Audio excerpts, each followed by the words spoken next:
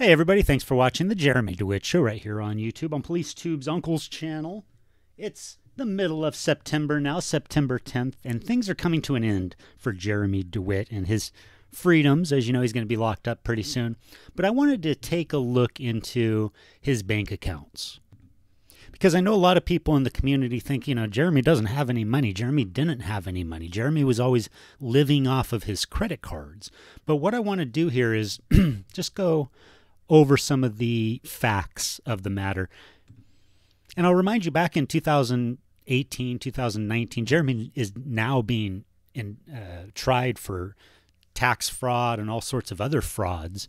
All the trials and cases that you're seeing against Jeremy Dewitte right now in 2024, they're all part of the original RICO investigation, the racketeering and corrupt influence organization investigation that was shut down by the Orange County Sheriff's Office back in 2019. Jeremy Dewitte was pulling in a lot of money. Here's one statement. Here's on the that you see on the screen. He had deposits into his account of $33,000 this month, and then he had withdrawals of $35,000. I don't know if you know or not, but that's a lot of money. That's US dollars. We're talking cash. And I'm not going to show you the details of all these. They're not all check fraud. Some of them are. But he was doing a lot of insurance scams. He was working with an attorney that would help him send out notices to people that he was scamming to their insurance companies and get their insurance companies to pay for fake damages or accidents that Jeremy Dewitte caused. Jeremy Dewitte was running a corrupt organization that was thriving off of fraud and deception and illegal activities. And it's important to note that once Jeremy got himself caught up in a RICO investigation, which is a very serious investigation that can look into every aspect of your life, including everyone you're connected with and everyone they're connected with. So if that RICO investigation was able to continue on like most of them do, they would have looked into Jeremy Dewitte's business partners, people who he was starting like ambulance chasing businesses with, where Jeremy Dewitte was literally chasing people around in an ambulance. And they would have found that he had some business partners that were doing illegal dealings with him to help enable him. And those business partners also had ties with Orange County Sheriff politicians.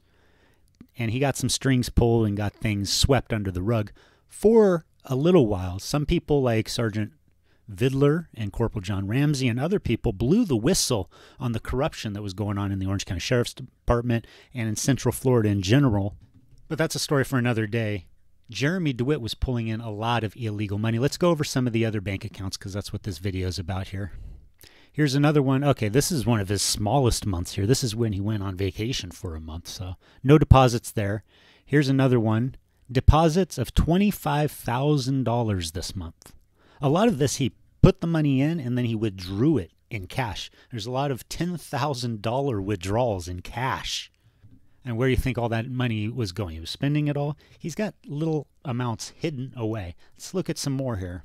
Here's another month where he had $25,000. Is that the same? That's the same month. Here's another one where he had $32,000 in deposits. And this is month after month, ongoing. Here's another one where he had $43,000 in deposits. And this is just one of Jeremy's banks out of many, by the way. Here's another one where he had $33,000 in deposits. Notice that he's always withdrawing almost more than he's depositing in a lot of these cases. This one he deposited $33,000 and withdrew $35,000.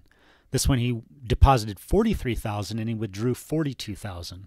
This one he deposited $32,000 and withdrew $45,000. He always keeps his ending balance very low at the end of the month because he knows that if he's ever sued or anything, he doesn't want his bank accounts to be garnished. He doesn't want to have to empty them at the last minute. So he withdrew and saved a lot of his money. And keep in mind for these periods at which he's being indicted for federal tax fraud, he was declaring that he was only making like $16,000 per year. But that's less. The total income that he declared to the IRS for the entire year was less than 1 month's bank deposits for this guy. And I always think it's very interesting because a lot of people are like, he's got 30 credit cards and he's a loser And he spends all of his money on colognes and badges and shirts and stuff and Oakleys. So he doesn't have any cash, which, I disagree with, because, he's had a lot of money coming in just in the one account that we're looking at here. He had a lot of money coming in and making a lot of withdrawals. So he was able to pay his bills and save some money and afford those colognes. A lot of people think that he's upside down on his house, like his house is going to get foreclosed on at any point now. But, that's not the case either. His house is worth something like $400,000 or more dollars. Him and Rania paid something like $200,000, something very low for it.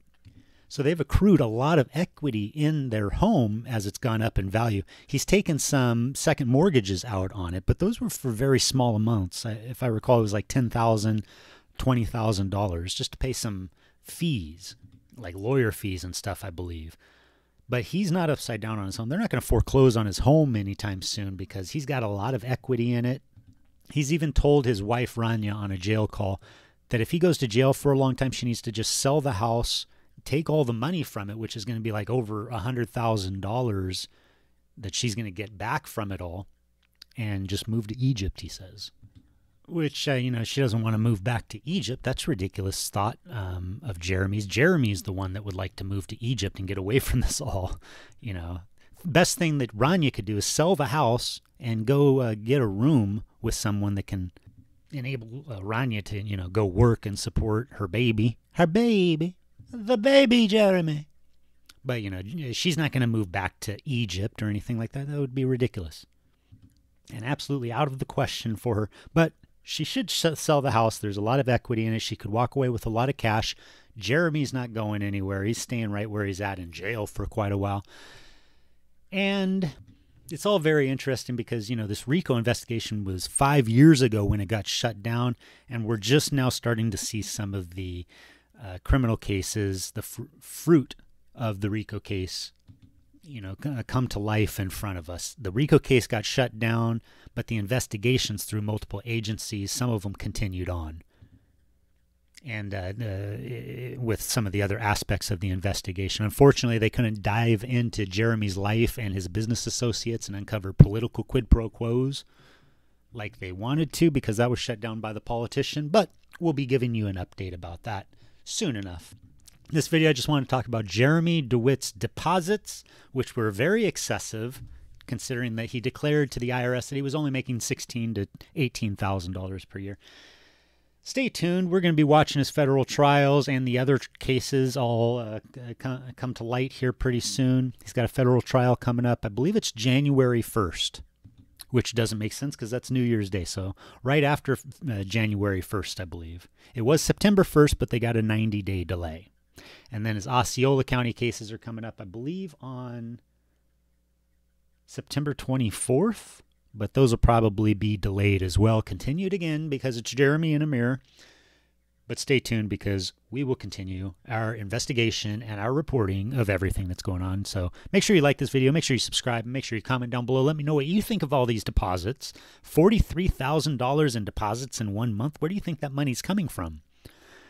I see all the records here. I know where it's coming from and exactly where it's going, but unfortunately, I can't share his banking records with you here. Maybe on my Patreon, link down in the description. Thanks for watching, everybody. Have yourself a great day.